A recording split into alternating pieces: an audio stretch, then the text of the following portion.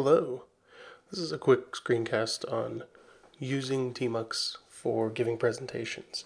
It can be a great tool for that because if, for example, you want to do live coding, but you don't want to mirror your screens, you can use tmux, have one session open on the display that is on the projector and one open on your local screen, and then you can just have them attached to the same session and type into one, and you'll immediately see the changes in the other, so you don't have to look behind you, and it makes it a lot easier for live coding.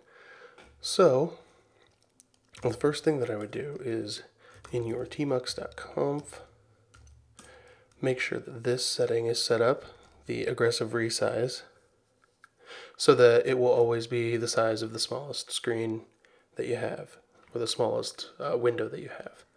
So then we can open a new window. We'll go ahead and resize that to be about the same size. And then we can just tmux attach to the same session that we have. And now we're in the same thing, looking at the same file that's open in Vim. And if I move in one, it's moving in the other. If I go to the other window, it's doing the same thing. So it doesn't matter which one I display. Then I can put one on the screen, on the projector, and I can resize that to be the size that I want it to be. So as I resize this, you see that it gets this border around it.